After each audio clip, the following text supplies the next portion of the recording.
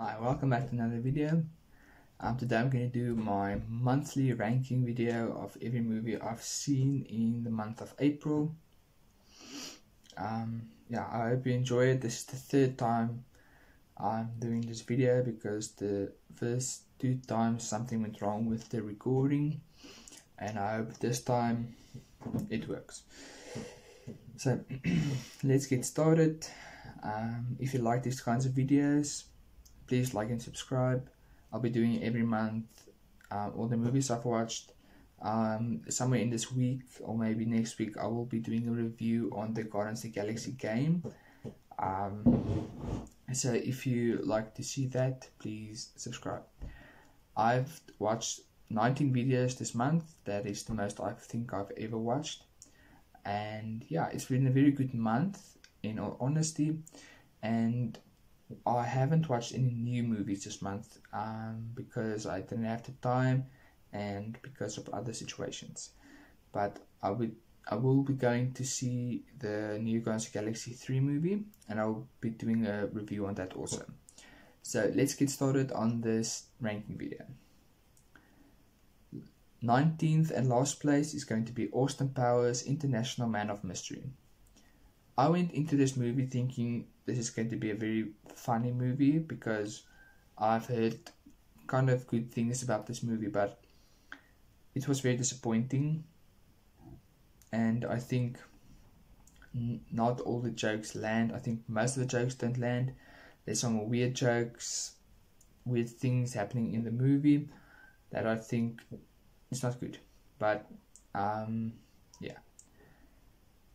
The fish out of water thing is a good thing, but I think they don't do it quite as good as they think or they wanted to, because it's very weird to hear about the 70s and how everybody was sleeping with everybody and drugs and all that kinds of things. It was not good, but yeah, I think not a good movie. Yeah.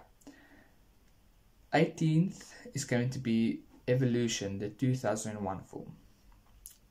This is a very weird movie. I still liked it, but it's like a dumb fun film. It's not good, but it's enjoyable.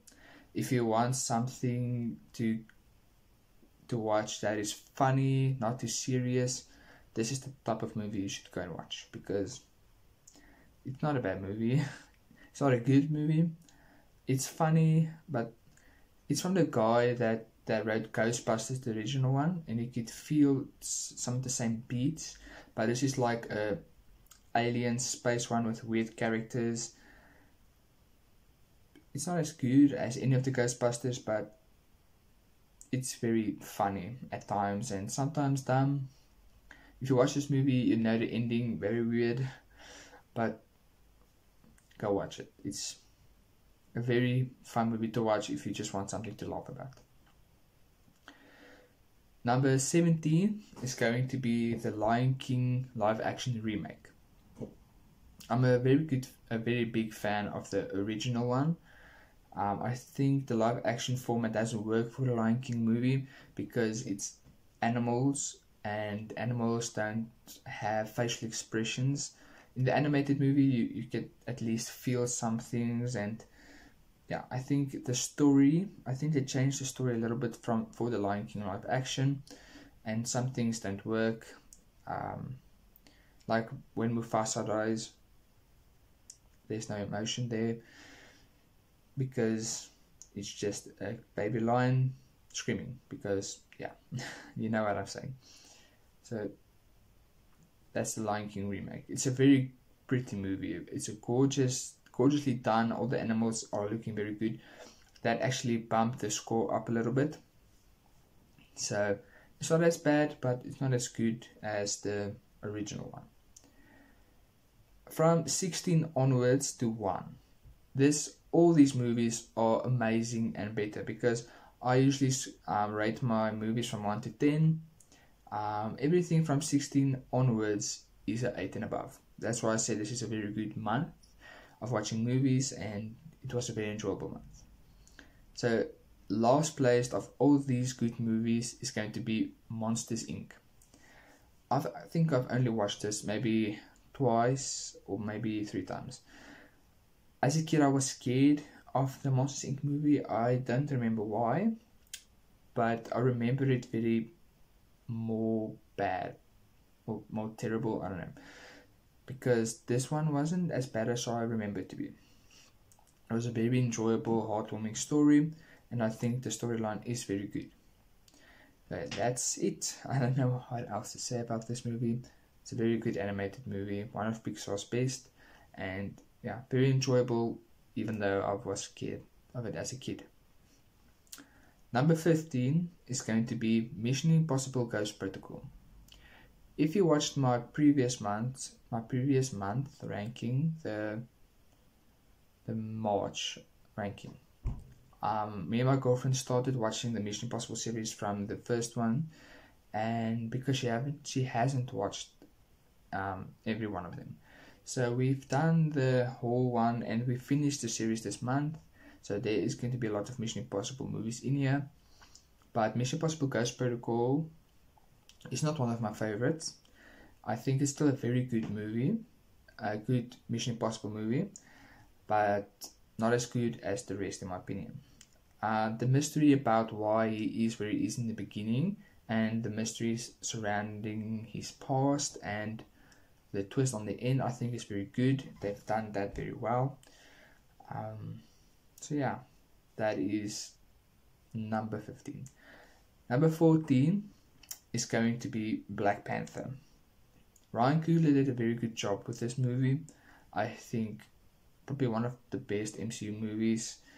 Still a very good MCU movie, and I think it's a very good story-driven movie. I like the villain in Killmonger. It's a very compelling villain, and I think it's one of the MCU's still one of the MCU's best. Chadwick Boseman in this role was very good. It's still sad when you watch these movies, but this is still a very, very good movie. I like the action, the CGI, everything about it. Still very good. The story very good. Still a very good movie. I've said it a lot now, but it's still very good. Number 13 is going to be Fight Club. Now this was the first time I've watched Fight Club, and I know that's probably a sin at my age if I haven't watched Fight Club yet, but me and my girlfriend watched it together. I loved it. She didn't like it as much, I think because it's a male-driven movie. So it was a good movie. I liked it. I think that the twist at the end was very good. The whole movie in all was very good. I liked it, but I wish I watched this when I was younger or a few years back, because the movie is so good and so popular that some of the story beats were spoiled by YouTube or the social media, and I think if I haven't seen the spoilers, it would be probably much better. But it was still a very good movie. If you haven't watched Fight Club yet, go watch it. It's a treat to watch. Number 12 is going to be Jurassic World. Jurassic World is a very good movie in the series, probably my second favorite. I think Jurassic Park will always be a better movie in this franchise. It's a very beautiful movie. The CGI is great. The dinosaurs are looking fabulous. And everything about this movie is still very good. I think it just feels a lot of the same in Jurassic Park, just in a newer form, just a little bit polished, but I think Jurassic Park still does some of the story beats better. And in my opinion, Jurassic Park is more interesting and more entertaining and a little bit more scary.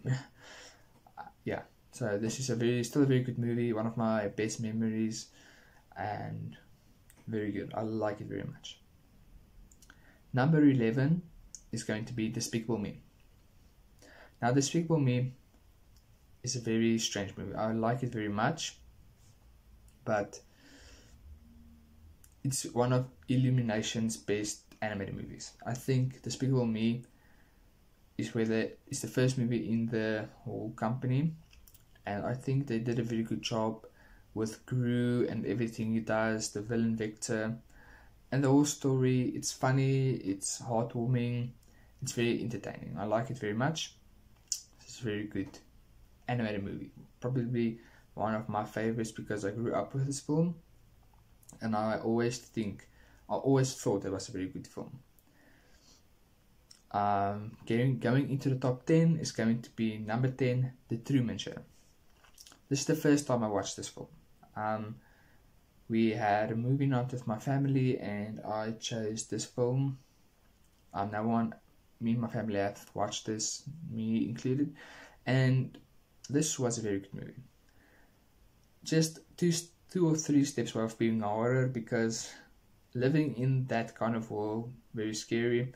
I won't spoil anything about this, about the movies on this list, but The Truman Show is a very good movie. It's very engaging. It takes you through what he goes and how he feels. You feel almost everything he feels. And the ending of this movie is probably one of the most perfect ending in any movie ever. This was a very good movie. Enjoyable. Go watch it. Number 9 is going to be not another teen movie. I live in South Africa, so we have load shedding. That is when our electricity is off for 2 hours, maybe sometimes 4. So my girlfriend downloaded this movie and told me, let's watch it. And I said, okay. I didn't have any great big ambitions for this movie. I've heard about it, but at the end I totally loved this movie. This is probably the most fun I had while watching a movie with my girlfriend, because it's very funny. They make fun of all the tropes. There's cameos and references to old rom-coms, teen movies, and I grew up with most of these movies, so I knew most of these things. So every time there was something I knew, I was like, yes, I know that. And I was getting so excited. I don't know why. Still a funny movie. Some things I didn't expect. If you're at the right age, go watch this movie. It's very funny, and I think it's very enjoyable.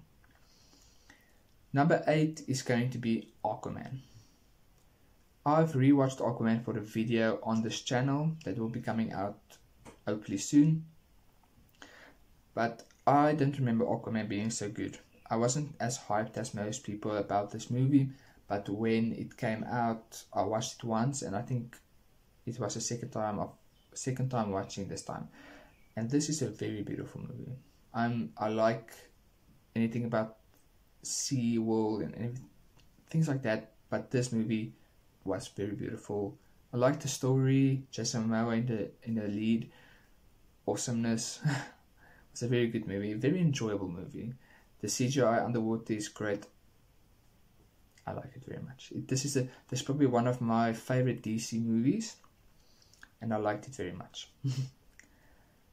Number 7 is going to be Scream, the first one. I've never watched any Scream.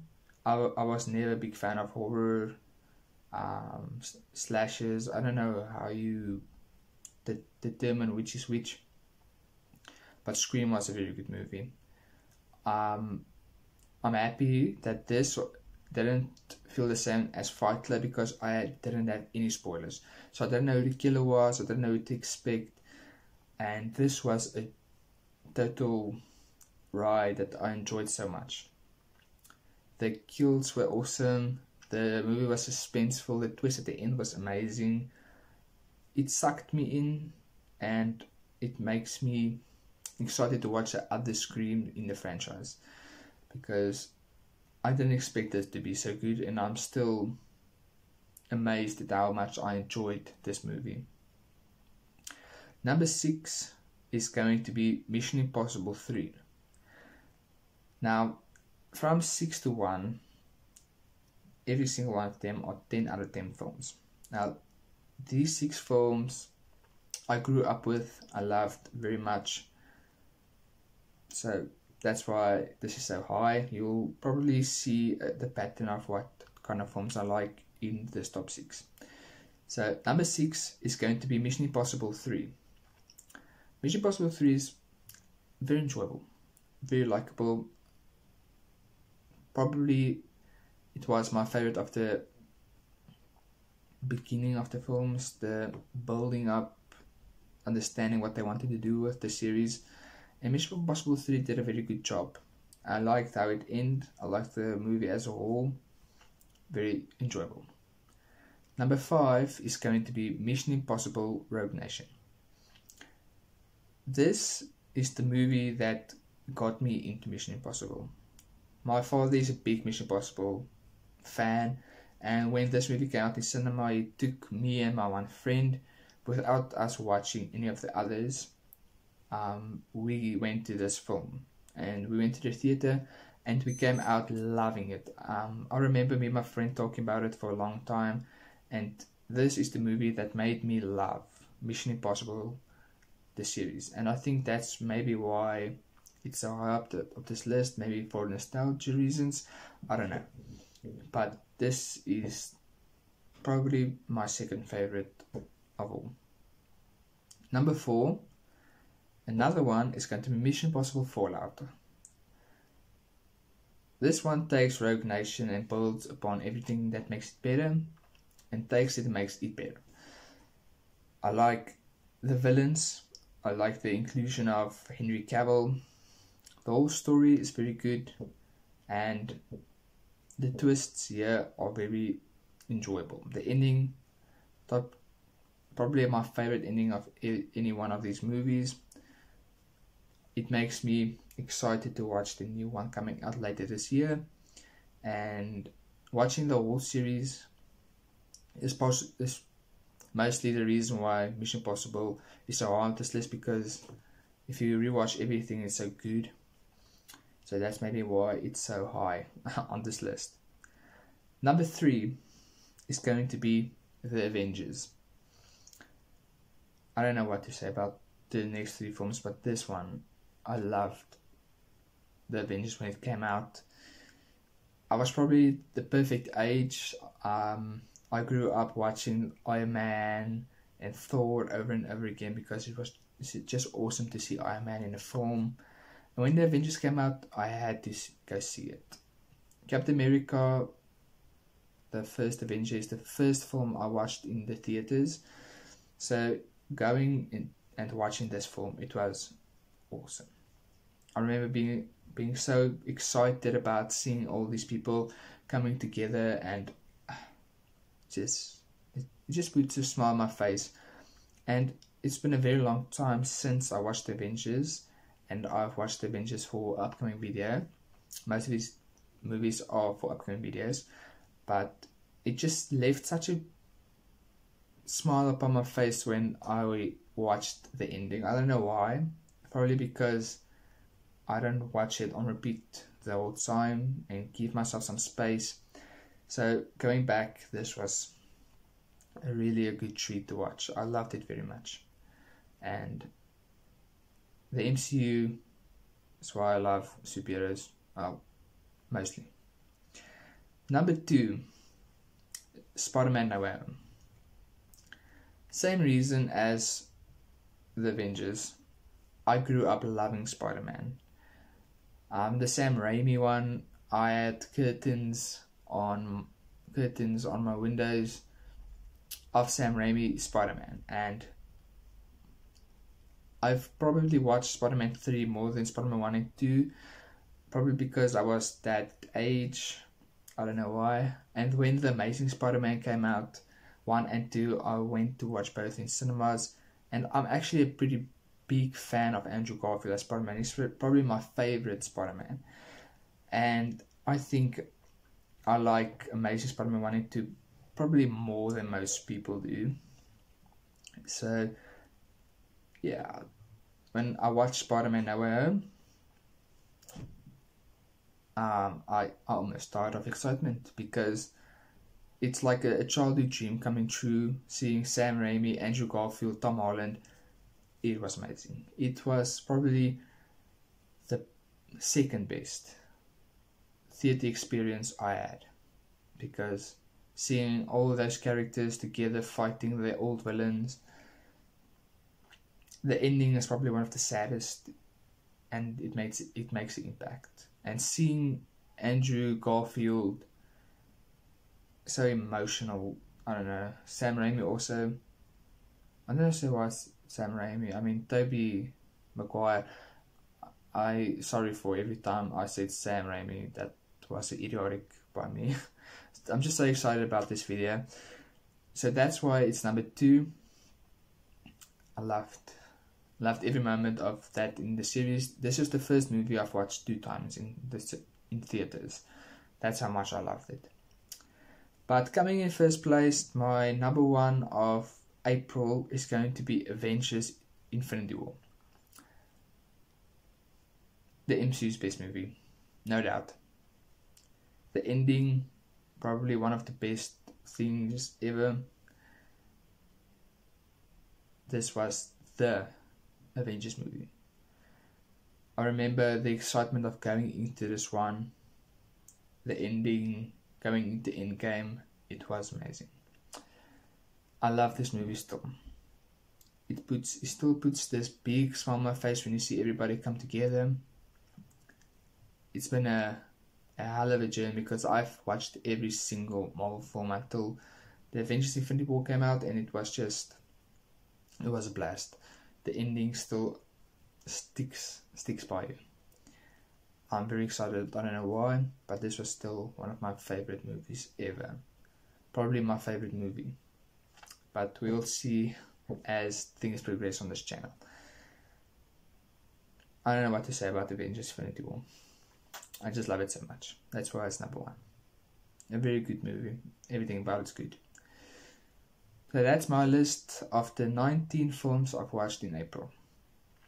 I'm going to do a new thing where I put the average on the screen. I didn't do it for the previous month, but the average for that month was 4.55 or 5.44. I can't remember now. But the average for this month is 8.42. That's a very good average for a month of just watching movies.